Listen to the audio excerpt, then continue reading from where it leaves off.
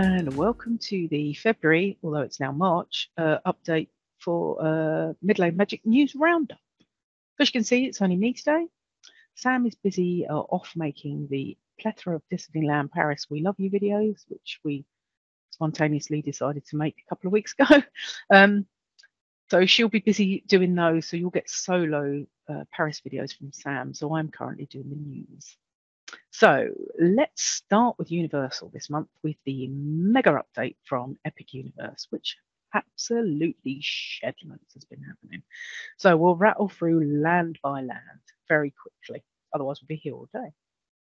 So starting in How to Train Your Dragon Land, the skeletons of the two statues, which can be seen in the movie just outside the island of Berk, the Viking and the dragon, are now in place just inside the land's entrance in a lagoon. So as you enter How to Train Your Dragon Land, one of the first things you're going to see is the Viking and dragon statue just as if at the opening of the film where you fly over the top of Berk. These statues also have flame conduits in, so they will be billowing out flame at some point. So possibly similar to what's the dragon on top of Gringotts. We're not sure whether they'll be part of a live show or whether it will spontaneously spew flame out every now and then, but it looks to be good and right in the centre of the lagoon. Most of the track for the coaster is in place and it's expected to be a family roller coaster, probably a spinning one. The spinning roller coaster seems to be a thing in Epic Universe.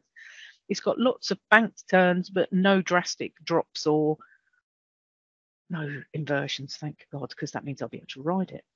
The Great Hall restaurant is well underway. So obviously this is themed on the Great Hall from Berk. So it's a great big round structure with pillars. So that's well underway. And the quick service restaurant that's next door has seemingly appeared to have sprung up overnight. So last month's pictures, it was groundwork. This month, there's walls, there's sides, and it looks to be big. And also the theatre building's coming along nicely. That's also got some walls up now, and it's obvious that you can see that it's going to be a large theatre for an indoor show. So Universal's Monsters Land. So lots of stuff happened on that last month. So this month they've been finishing off the last bit of the roller coaster track, and a new barn theming section has appeared in what looks to be a section where you go out of the barn, into the barn, out of the barn, potentially. And there's lots of buildings with facades that are up, and the windmill themed dining section has had a new bit added. So they're working slowly away on Universal Monsters Land. They look like they've done a lot more construction on some of the other bits, because Universal Monsters, most of its integral parts are already there. So moving on to Wizarding World, the framing for the entrance is now in place, and it looks a bit like the Arc de Triomphe. It looks like a Paris style archway made out of stone, but we'll see. But the Wizarding World is expected to be based on a Parisian town, so similar to some of the buildings that maybe you'll see when you watch the Fantastic Beasts, where they travel from city to city. There's lots of facades put up, it looks like it's going to be a proper villagey, towny like area with lots of little buildings. But I'm really excited to see what they do with that, because the theming that they've done and the other two Wizarding World pieces of the park is just like Hogsmeade and Diagon Alley are just like straight out of the movie. So expecting something as good, if not better, because Universal really do like to up their game, don't they? So moving on to Super Nintendo World, the entrance to the walk type is being covered in electrical conduit, so we're expecting it to have the LEDs as you walk through, like in the other two Super Nintendo Worlds. The framing for Peach's Castle's in place and pretty much done. The Toadstool Cafe framing is all in place. The Yoshi ride track's being installed. The Donkey Kong coaster is underway, so it's all systems go in Super Nintendo World. And yeah, it looks much bigger than the other two. Much bigger than the other two. but we'll see. See how we go. And the gift shop appears to be outside of Super Nintendo World rather than inside the park. So they really are using the entire space of the land for rides and attractions, and they're moving the gift shop to just opposite the entrance portal, which means that there'll be way more stuff going on at Super Nintendo World at Universal than there at Universal Orlando than there is in the other two Super Nintendo World parks. Moving on to the park entry and hub areas, the gift shop, the largest gift shop and guest services building, which is near the front of the park, is taking shape. So the guest services building looks huge, and the gift shop looks huge. It's massive. But things like stroller rental and, like your information desk, all of that is going to be right at the front of the park, easy to find. You won't be able to miss it. Great big building. And it looks like it might have some undercover for rainy sun as well. So always useful in the very unpredictable Orlando weather. What else has been going on? So the Hub's Central Flat ride has had its basement leveling close. All the gubbins will be underneath, so we won't be able to see what's going on with that now. There's still no news on what that ride might be. We're expecting, from rumours and patents that have been placed, that it's going to be a spinny ride.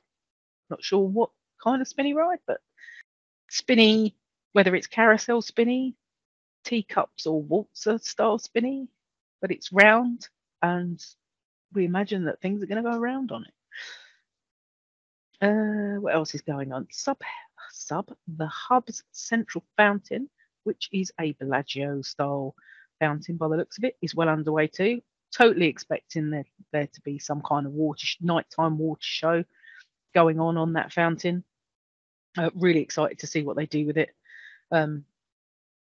That's sort of speeding along quite nicely, as is the hotel at the back of the park, which is behind the fountain. So the facade of that hotel went up fairly quickly. So it looks like there's lots of stuff going on inside now, but obviously it's hard to judge how far they've got because we can't see inside the building. So no matter how great Mr. Bioreconstruct is with his aerial photos, he's not worked out how to sneak into buildings to see what they're doing inside yet. Maybe not do that. The Hub's roller coaster, which has 2 tracks, is going to be absolutely massive, and some very large pieces have been installed.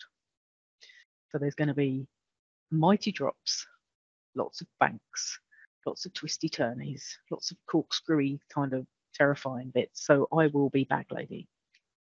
So not all of the track has been laid yet. That's going on amongst all the other things. It looks like they're trying to lay all the coaster track at once. So they've done all the track inside Monsters Lands. They appear to have done most of the track now inside How to Train Your Dragon Lands, and now they seem to be moving on to doing the dueling roller coaster that's in the hub. The other bit of news is the hotel that's just outside the park, which was expected to be space themed, has now had most of its outer construction completed, and it does look like a 1960s spaceship hotel-y kind of thing, because it's got oval windows and it looks very sci-fi, which is cool, very cool, because I am a complete sci-fi geek and I love anything space related. So there is a fantastic blog post and video from Alicia Stella over at orlandoparkstop.com. She's the queen of stalking everything that's going on with Epic Universe, and I love her. So I read her blog posts every week because I am a complete Epic Universe geek now. There's additional video and lots of photos from Bioreconstruct, and I've put a link in the show notes. You can go and watch the video. It's about 5 minutes, but it's a full rundown of everything that I've just spoken about. And you can really see how much the park has moved on in the last 2 months, which is fantastic. So moving on to the rest of Universal, the Minion Cafe construction, which is opposite what will be the new Minion ride, is absolutely motoring away. All the facades are up. There's lots going on there, and it looks to be on track to open when they relaunch that whole opening section of the park, which is going to be renamed Illumination Avenue. So summer, we believe that will be open, but of course, when summer is, who knows? The other piece of news is there's now dairy-free butterbeer available. I am not a fan of butterbeer, as we may have mentioned before, because of the butterbeer bogey incident, but I do know that lots of people love it. So the dairy-free butterbeer, which is also vegan-friendly, is available in cold and frozen, and you can get it at Hogsmeade, in the Three Broomsticks, or at the Leaky Cauldron. In Orlando. It's also available at Universal Hollywood as well. So if butterbeer is your bag and you are vegetarian or vegan and also dairy free, you may also now sup the hideous monstrosity that is the butterbeer. No news of whether they're going to do a hot one yet. Maybe there's something special in a hot one that makes it not dairy free. Who knows? But maybe they'll release a hot one as we're going into the cold season again.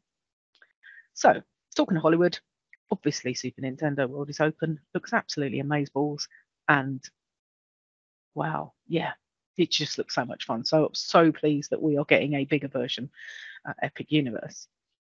So that's all my Universal news for now. Let's whip over to SeaWorld. And back for its 6th year is the Festival of the Seven Seas, which is a food and beverage and music festival, which is on until May the 7th. There's 26 food booths with a ridiculous amount of yummy food and beverages on offer, and Capri Sun style cocktails in pouches, which we may have to partake when we go next year. They also have live music and lots of entertainment on, so there's plenty to do. If eating isn't your thing, but you know, who doesn't like eating good food? Also, we're still expecting the Pipeline stand-up roller coaster to be opened for the summer season. There's still no news on the official opening date yet, but the track is all finished. They are now on landscaping and all the other visual malarkey that goes along with these things to make the theming look epic.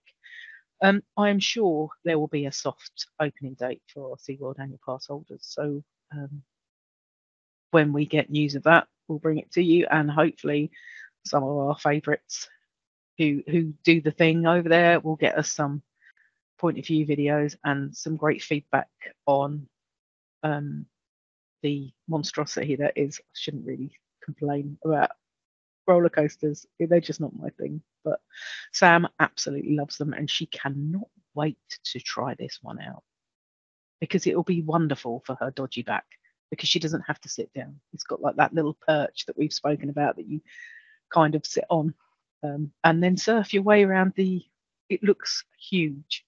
It does look absolutely huge. So really, she's really excited about the opening of that. So as soon as we know, we'll bring you the news. So moving on to Disney. So we've got lots of Disney news, not quite as much as last month, though. You'll be pleased to know, because otherwise we'll be here for 7 years again. Water park refurb. So Typhoon Lagoon reopens and Blizzard Beach closes on the 18th of March. This is regular, the usual, actually a bit later than it usually does. The usual annual refurb, tart up, whatever they do to water parks. I've been to Disney, I don't know, 15, 20 times. Never been to a water park. Might have to change that, but that's because we usually go in January or February time. It's bloody cold. Well, not for us Brits, but for the Floridians it's cold, and usually one of them's closed. So maybe we'll change that at some point. In Toy Story Land, the Roundup Rodeo Barbecue has, well, officially opens on the 23rd of March, and it does look absolutely delicious. So there will be endless rounds of barbecue meat, all vegan and vegetarian options if meat is not your thing. It is my thing. Cheddar biscuits, salad, and themed desserts, and it will be brought to your table family style, which means they just keep bringing it out until you tell them to stop. So it's like a lazy buffet. Photos and menus are available over the Attractions Magazine blog, which there is a link in the show notes, and it does look good. It really does look good. I love barbecue. and it just looks yummy. And it's not that expensive from what we've seen for park food. So where are we moving to now? Oh, we're off to Hollywood Studios. So that has been absolutely awash with characters in February, including Chip and Dale in their Rescue Rangers outfits and Clarice the Chipmunk. Edna Mode, Frozone, and Mr. and Mrs. Incredible have been out, and also Powerline Max. So Max comes out at special occasions and randomly. But he's been out for a proper meet and greet in Feb. And also, as the new season of The Mandalorian dropped this week, Din Djarin, who is the Mandalorian for you uneducated people, and Grogu are doing their thing inside Galaxy's Edge, shockingly enough. And Grogu is a moving, living thing. So if you watch the videos of him, you can see Grogu waving his hands, he's moving his mouth, he's blinking his eyes, and he's in a bag around the Mandalorians. He's in like a side bag, being carried around. So yeah, Grogu actually moves, which is really cute. The Epcot Flower and Garden Festival is also well underway with its a bajillion food offerings. Yum, yum, yum. And we've already spoken about food a ridiculous amount this month. And obviously, our next full episode is on food festivals. And also, the Encanto Spaceship Earth show is now on as part of the Flower and Garden Festival. So there's a light show with fireworks and other stuff going on Spaceship Earth, which is cool because there isn't really much else going on entertainment-y wise at Epcot at the moment, I don't think. I could be wrong. Don't judge me. So also opening late this year at Epcot is the Journey of Water, which is inspired by Moana, which is a walk-through attraction behind Spaceship Earth and will be near the seas with Nemo and friends. Also under construction in this area is going to be called the Communical Hall and the Communical Plaza, which will be home to character meet and greets and will be a special event space. And there will also be an outdoor stage theatre where guests can watch, performances at the front and the back of the area. So lots of construction has been going on in this area of the park. And again, Bio Reconstruct has put up a shed load of pictures and videos on his Twitter channel, which is well worth going to have a look at. And it is very good to see that Epcot is getting some well-needed TLC, because it was sort of like the tired park. It wasn't exactly how Walt envisioned it was going to be, and they're making some improvements to make it more, I don't know, not entertaining, more enticing for people to come and see. So there's lots more going on at Epcot now, which is great. But they also do amazing food. So what's not to love? Anybody would think that we were obsessed with food. Maybe. The other bit of Disney news, obviously, is Tiana's Bayou Adventure, the revamped Splash Mountain attraction, is also having a huge amount of work. So I have no idea what's been going on, whether the Disney Imagineers have gone, oh, those guys at Universal seem to whack things up really quickly, but they seem to have motored on with doing this. Construction is moving at speed. There's some great images over at the blog Mickey. I'll put a link in the show notes, and you can see just how much has been done. So the briar patch at the front has come out, which is the bit in front of the hideous drop. I have ridden Splash Mountain once, which took a lot for me because I am the world's biggest wuss, but I wanted to ride it. So we're both really excited to see what they do. We spoke about this in our last news roundup about Splash Mountain, about sort of like the controversy behind it. But I'm really pleased that they are theming it on a similar southern people of colour attraction. So we'll see how it goes and on when it's due to open. So we have some Disneyland Paris news, because obviously we declared our love for our home park of Disneyland Paris, and although technically it is not Orlando news, it's still Disney news and it's still park news. So A Mandalorian is also at DLP too.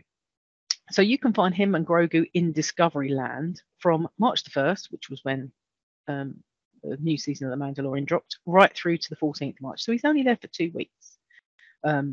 Absolutely gutted, as I said, that I can't go and meet him, but I'm sure I'll meet him at some point. The Avengers Power the Night drone show is currently playing at Hollywood Studios, and by all accounts, it is absolutely amazing.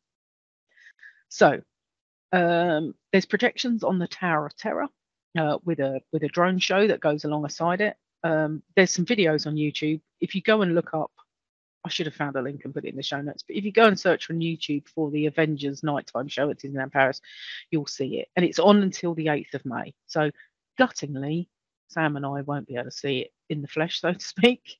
But I've watched a couple of YouTube videos and it just looks absolutely amazing. Because of Paris's proximity to residential areas, they are limited on the amount of fireworks and noise that they make, which is why we have an epic water fountain show and projection show on the castle in our version of the Magic Kingdom, which is called Disneyland Park. And they try to do something similar in the Paris Hollywood Studios Park by putting a light show on the Tower of Terror. They've done it for Star Wars weekends and other themes, and it works really, really well. But with all the drone technology that they've got now, it means that they can put on a full nighttime spectacular with very limited fireworks, which means it works well with the specific constrictions that they have around being in a residential area, which is great. And talking of projections, the Disney Dreams fan favorite iconic nighttime spectacular is coming back to Disneyland Park and is returning on April the 12th. So we'd imagine that is going to run for the next while. It's a great nighttime show. It really is. So last but not least from Disneyland Paris is the news that restaurant Hakuna Matata, I have to say it that way, sorry. So restaurant Hakuna Matata has a new menu. This was always one of our favourites for quicker can service when we went to Disneyland Paris because they did a kebab. Yep, us Brits do love a kebab. The new menu looks way more fancy and exotic. The thing about Disneyland Paris is they like to be extravagant with their food. And we liked this restaurant because they did a kebab, which was like a pita bread with vegetables and this yummy chicken. I think it was chicken. Yeah, it was chicken. Yummy chicken with waffly sort of fries, or you could upgrade to sweet potato fries if you wanted to. So they've replaced our beloved kebab with a pulled beef sandwich, which is very similar to the Old Faithful kebab and comes with sweet potato fries. So yeah, so if you are a fan favorite of Hakuna Matata, the restaurant has changed their menu quite drastically, but the pulled beef sandwich looks to still hit the spot. So looking forward to seeing some pictures from people that we know that have tried it. So let's go outside the parks, but still covering the gist of news. So Rogers the musical is happening. Yes, it is, which gets me very, very super excited about it. And if you have no idea what I am talking about, there is a video in the show notes. If you are a fan of the Hawkeye TV show, you will know that in one episode, Clint and his family go to see Rogers the musical, which is about how the Avengers saved New York. And it is absolutely Broadway hamming it up. Fantastic. I can do it all day. And Disney are actually bringing this musical to life, thanks to Kevin Feige, who is a genius. Yeah. So yeah, a video in the show notes. They've started casting.